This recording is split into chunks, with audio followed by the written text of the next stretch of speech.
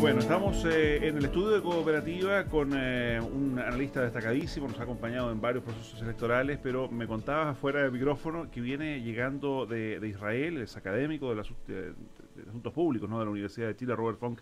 Muchísimas gracias por estar con nosotros, justamente para analizar en este día jueves lo que está ocurriendo a esta misma hora en Medio Oriente después de la decisión que informábamos aquí en Cooperativa del presidente Donald Trump de mover su embajada, de mover la embajada de Estados Unidos de Tel Aviv a Jerusalén, reconociendo a Jerusalén además como la capital de Israel. Lo último da cuenta de disturbios ya en este primer día de furia que habían anunciado de Hamas y otros movimientos en rechazo a esta decisión. Tú me decías, vienes llegando justamente de la zona, y cómo explicar, para partir la conversación, esta decisión de Trump que él dice y él justifica como una acción de paz, pero que tiene como efecto inmediato exactamente lo contrario. Buenas tardes.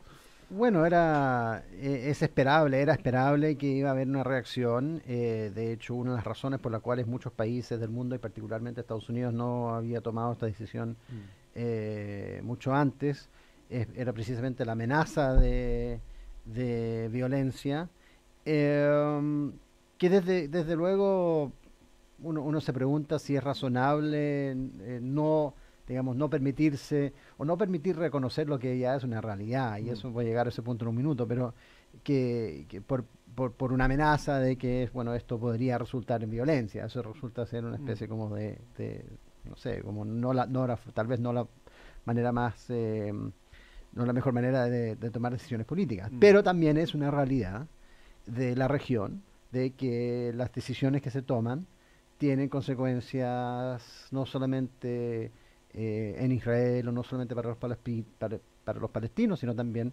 para toda la región. Y en ese sentido Trump no escuchó los consejos de todo su secretario de Estado, sí, de la CIA, que en el fondo decían, bueno, si tomamos esta decisión tenemos que estar preparados para un escenario muy hostil. Y yo creo que lo más complejo es, lo que se ha mencionado mucho, es que se pone en cuestión, en jaque, el rol de Estados Unidos como intermediario en el proceso de paz. O sea, aquí ya tomó partido.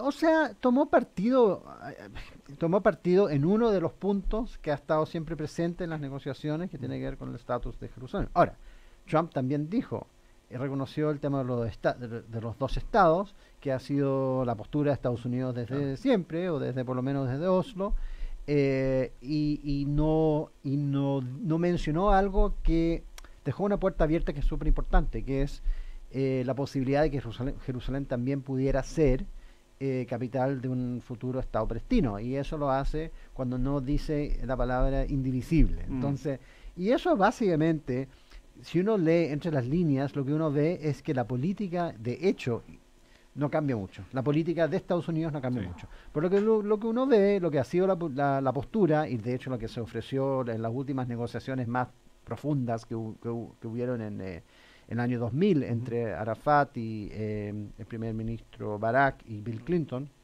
en Egipto, efectivamente se ofreció una especie de estatus compartido, o por lo menos una capital de un Estado palestino en Jerusalén, la zona este de Jerusalén.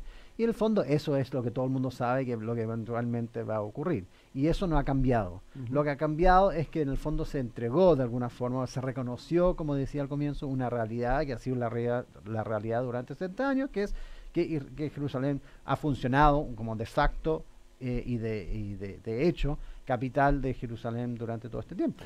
Ahora, ¿qué pasa con Palestina en medio de todo esto? Porque esta tarde la OLP ha pedido la presencia de un grupo de expertos de Naciones Unidas en Jerusalén para, por una parte, responder al anuncio de Trump de reconocerla como la capital de Israel, pero también pidiendo delimitar sus fronteras, que la ONU, que Naciones Unidas, delimite las fronteras de Palestina. ¿En qué pie quedan? Bueno, eso tiene que ver efectivamente con y eso es algo que pude observar en mi visita. Jerusalén es una ciudad que ha crecido mucho y que ha crecido en todas las direcciones, incluyendo la dirección de que empieza a tocar o incluso ocupar zonas que son parte, digamos, del West Bank, de la franja, no la franja de Gaza, La Franja Oriental. franja oriental del Jordán, ¿no?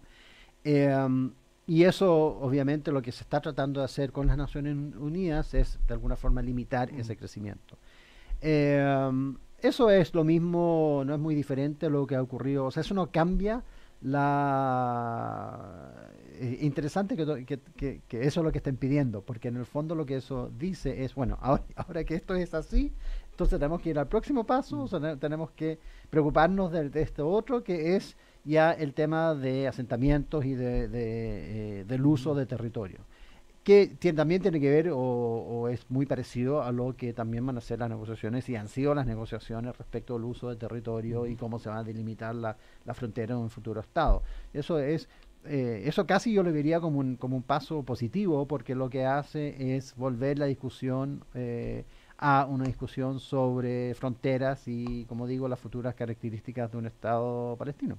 Ahora, la posición de Chile, no sé si alcanzaste a verla, digamos, a Sí. través de un comunicado del Ministerio de Relaciones Exteriores, donde Chile dice considera que Jerusalén es una ciudad con un estatus especial, que es la misma lógica de Naciones Unidas, y no reconoce la ocupación ilegal de Israel sobre Jerusalén Este, y agrega que la decisión de Estados Unidos obstaculiza y hace aún más difícil el proceso de paz conducente a dos estados. La posición de Chile, yo sé que estamos al otro lado, que es un país pequeño, digamos, que ya no tenemos asiento en el Consejo de Seguridad, como ocurrió en algún momento, pero pareciera ser la opinión mayoritaria de la comunidad internacional. Bueno,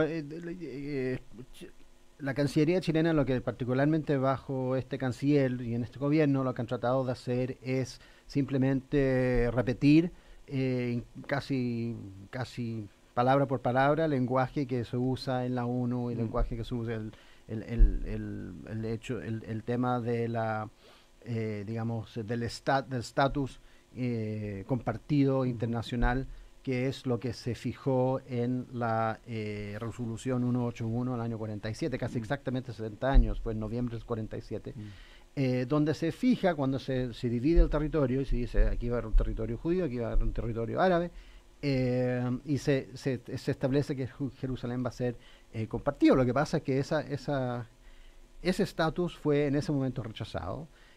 Fue ocupado después por Jordania hasta el año 67. Después es tomado por Israel. Pero, insisto, se reconoce también, o sea, nadie está diciendo, o sea, el llamado que hace Chile es en acorde con lo que todo el mundo reconoce que eventualmente va a ser, que va a ser probablemente una capital dividida, digamos, de dos estados. Que sin duda la derecha en Chile, la derecha en Israel no reconoce eso. Claro. La derecha más nacionalista dice no, Jerusalén no se va a dividir.